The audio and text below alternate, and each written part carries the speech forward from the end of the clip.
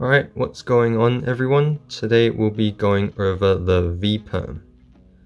So the V Perm algorithm is quite well known because it is one of the few PLL algorithms which actually has a rotation halfway through the alg, but I will be going through a rotationless algorithm as well, so you guys can pick which ones you like better.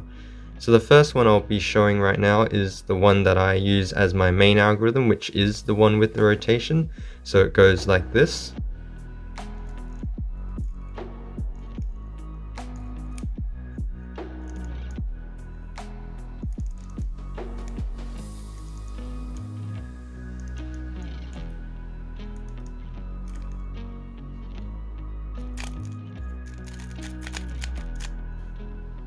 So as I mentioned, there is a rotationless algorithm for the V Perm, and this is the rotationless algorithm that I used as my main for quite a while before I switched back to the original one. And so I actually quite like this alg as well, and it goes like this.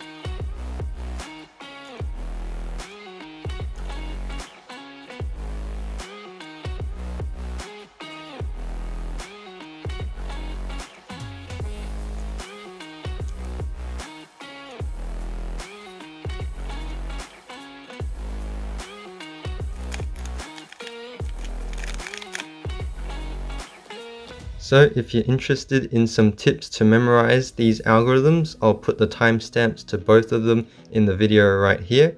I'll also put some more timestamps in the video description as well, so feel free to check those out. So V Perms are actually quite straightforward to recognize, especially if you get them from this particular angle. And so the most obvious thing about the V Perm is this big 2x2 block here at the front. So we want to hold this 2x2 block so that one of the 2x1 bars is facing us and the other 2x1 bar is facing the left side. So unfortunately, if you're facing the other two sides, it's not too obvious what PLL it is. But if you get it from this angle with the 2x2 block facing you, it's actually quite obvious what the PLL is. So for those of you who have learnt the A Perm before, you may recognize this as looking very similar to the A Perm, and you'll be right because they are quite similar. So over here I have an A Perm as well, and from this angle, this is the V Perm on the right and the A Perm on the left, but it's not too obvious unless you know what you're looking for. So on the V Perm, as you can notice, there's no headlights, but instead of looking at the back, an easy way to recognize that this is a V Perm from this angle is to look at these corner colors on the sides here. So these two colors are not matching, so that's how you know that this is a V Perm. So similarly with the A Perm, first of all we can pretty much look for the headlights, but of course we all know that looking at the back during PLL recognition is not efficient. So instead from this angle we can notice that these colors are matching. So this will be an A Perm, not a V Perm. So going into some more advanced recognition techniques, this is actually a V Perm and you'll have to believe me for now. And over here I have a PLL which looks very similar, but I guarantee you the one on the left is definitely not a V Perm. So how should I recognize which one is a V Perm from this angle? Well, the easiest way that I like to go about it is to look at the edge color and this corner color here. So if these are matching and these two are matching, then it's a V Perm. Otherwise, you can recognize it as a checkerboard pattern going from red, blue, red, blue. It'll be the same for any other color as well. So if you see this checkerboard pattern in the four colors on the middle, then it's actually a V Perm. So similarly, if we grab the other PLL that we were looking at before, we notice that there's no checkerboard pattern in the inside, whereas there's actually a checkerboard pattern on the outside. So green, red, green, red. So if we cover up the middle two stickers, it still forms sort of a checkerboard pattern on the outside. This is not a V Perm, this is actually a Y Perm. So by looking at these checkerboard patterns on the other side of the cube, we can deduce which PLL it is without actually looking for matching bars or matching colors. So this is going into advanced two-sided PLL recognition territory, but I thought I'd just briefly mention it in this video because it does help you recognize the V Perm from multiple angles. So even though the V Perm algorithm isn't too long, some of the moves can be a bit tricky to remember So here I'll be going over the best ways that I used to help me remember the V Perm algorithm. So for the algorithm that I use, which is the one with the rotation, I always start the algorithm with a regrip. So, well, before, once again, the 2x1 bar should be held at the front left. So as I said, I always start the algorithm with a bit of a regrip. This just helps me remember the start of the algorithm. So it starts off with an R prime, so I do that with a regrip. That way my index finger is perfectly set up to do the next U move. Do another R prime, and then follow that by another U prime with my left hand here. Now that's when we do a rotation. So the Y rotation pretty much means to go to the face on the left, like this. We continue the algorithm with the R prime, F prime, followed by an R2. So I usually like to track the white pieces when I do these few moves. U prime, R prime, U can be remembered by just remembering the moves, since they're quite easy to remember. And then finally, the last 4 moves, I also like to remember to track the white pieces as well. We do an extra R prime, F to connect this 3x1 bar of white together. And then finally, we finish off with an R followed by another F, which actually solves the V Perm. So going over that again, just to make sure you've gotten everything. So the V Perm algorithm starts off with the R prime U, which I remember by regripping at the start, then followed by another R prime and another U prime. So in this case, we can do the U prime and Y separately, but a nice way to remember it is to do the U prime and the Y at the same time. So that actually speeds up the algorithm just a bit, and it helps you remember which direction to rotate and which direction to do the U move in. I like to track the white pieces from this stage, so moving this 2x1 bar at the front here, and then moving this white piece all the way to the back with the next few moves. Finally, there's a U prime, R prime, U, and then finishing off the V Perm by once again matching up the white colors with the R prime F, which matches up this 3x1 bar. And by this stage, the cube already almost looks solved.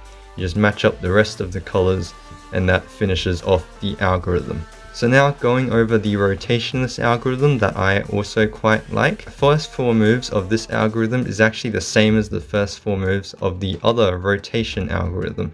It also starts with an R prime, U, R prime, U prime. So these first 4 moves are all the same. So now this is where the moves start to differ. So in this case, we have an R D prime. So we can remember the R going like this, and the D prime pretty much means that you use your right ring finger and you flick over like this. R prime D, of course, D would mean your left ring finger flicking back over like this. Next up, we have an R prime followed by the U and D prime. So the R prime can be done with a bit of a regrip. This also helps you remember that the U and D prime means that you're moving the top and bottom layers in the same direction. Finally, the last 5 moves are usually quite easy to remember by remembering how your hands move. So the R2 U prime can be done like so. And we can remember that the R2D, which means that the D layer is moving over towards the right side once again, or you can remember it as using your left ring finger again, and then finishing off with an R2, which finishes off that algorithm. So going over that once again, just to make sure you got everything. So the first 4 moves, we've already seen this before, same as the rotation algorithm. So it's all the same up to this stage, which we do the R, D prime, R prime, D. So alternate our ring fingers with our right and left hands. A bit of a regrip here to help us remember which way we're going with the U and D moves. We're flicking both layers towards the left side. Next up, we do another regrip, which is the R2 U prime, R2 D. Both the U and D layers are going back over to the right side this time, and then finishing off with an R2, which should solve the cube. So there are a few finger tricks and few regrips that you might need to know for both of these algorithms. So for the first algorithm, which is the one with the rotation, the only regrip required for that algorithm is actually at the start, and then again when you rotate the cube. So here I'll show you. So usually at the start with the first 4 moves, it's easily remembered if you do a bit of a regrip as well with the first 4 moves. Next up, we do a bit of a regrip with the rotation, and then the rest of the moves should be regripless if you do the F moves properly. So you notice the first F move, I usually use my left index finger coming down like this. And then the second F move, I use my index finger on my right hand to come back down like this.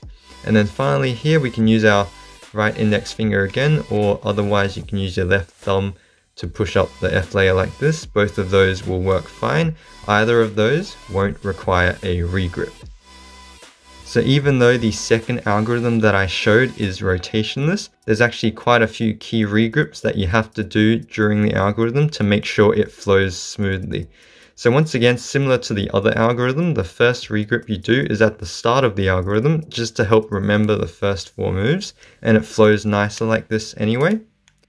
Next 4 moves with the R and D moves can be done without regrips as well. So now, before I do the final D move here, I like to regrip as I do the D move, so that way I'm trying to waste as less time as possible doing the regrip to follow up with the R followed by the U and D prime.